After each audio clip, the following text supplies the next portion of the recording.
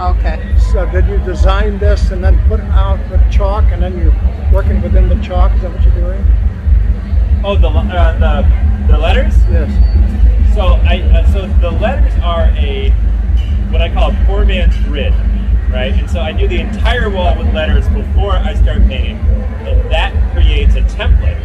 And then I take a photo of the letters, and I overlay my drawing on top of the letters.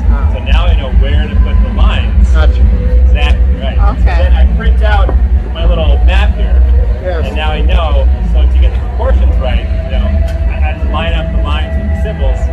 That's all. Good job. Yeah. Thanks for explaining that. Yeah. And it looks cool when you're not done too. Right.